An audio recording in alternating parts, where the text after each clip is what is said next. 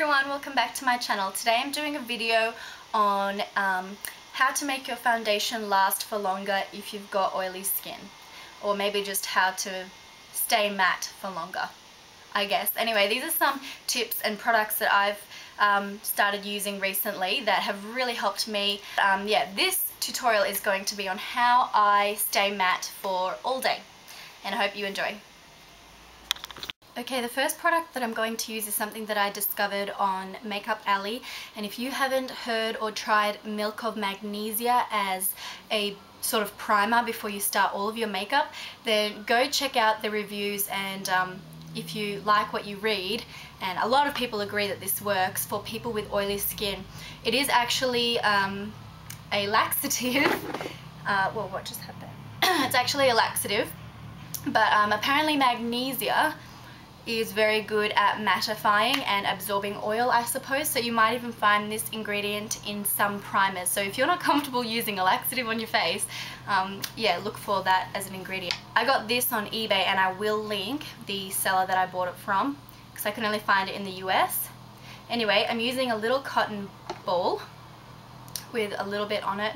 I usually sort of press it off onto the back of my hand, and then I just sort of swipe it over my oiliest areas. Now you need to check in the mirror that you don't have any chalky spots, because if you have excess product on your face, your makeup won't slide over it properly. After that, I do use a primer. For no reason at all, the one that I'm using right now is Arbonne Primer. I just don't have any other at the moment. It's pretty good. So I'm using a small amount, and I'm going to rub it over my hands and then pat that in, just because I don't want to sort of rub off the Milk of Magnesia. Something else I'm going to do is take an eye primer and apply that all over my eye area. So that's under my eye and on my lid. This is so that when I apply foundation and concealer over that area, it won't crease. The primer that I just used is the Australis primer. Now you can choose your foundation. My favourite for daytime wear is the Garnier BB cream for oily skin. Now I've got some on the back of my hand, and I'm going to use my synthetic F80 kabuki brush from Sigma, and I'm going to apply that to my entire face. Now all of that is on, and I'm going to use my Cover All Mix concealer wheel from Makeup Store. I'm using my Sigma concealer brush. Just use your finger to pat that in.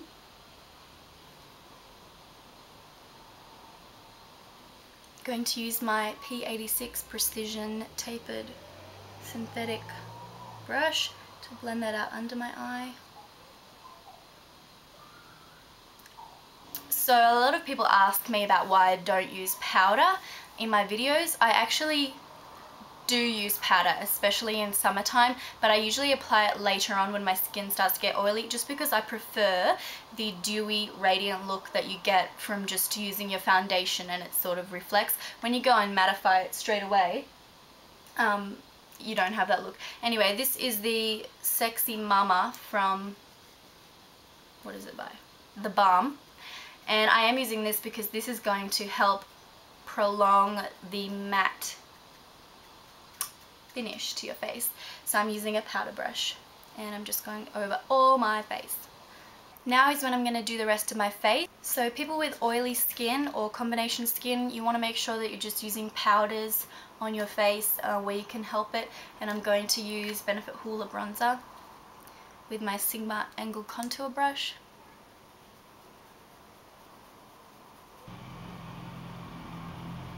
Dieting's not going so well, guys, so I'm just going to help myself out here. Really blend that out. Gonna take my tapered highlighter brush from Sigma and the Mary-Louminizer from the Balm. Because you've got a mega matte face right now, I'm going to bring a little bit more luminosity to my face. So I'm applying that just on the top of my cheekbones.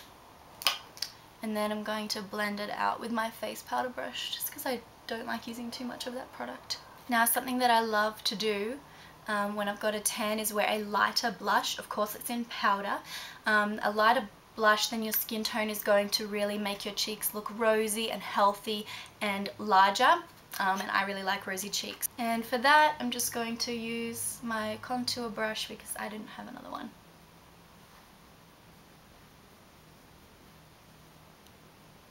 Now I'm going to do my brows, and I'm just using my Coconutty eyeshadow from FLIRT. Now I'm using mascara. This is the Australis Killer Curves.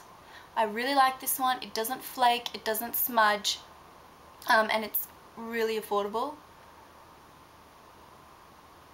But my lashes are not behaving today. And I just like to apply it to my top lashes for some reason most of the time. So I'm going to line my lips with Bashful lip liner. I'm then going to use Peach Perfection Pout Polish from Sleek.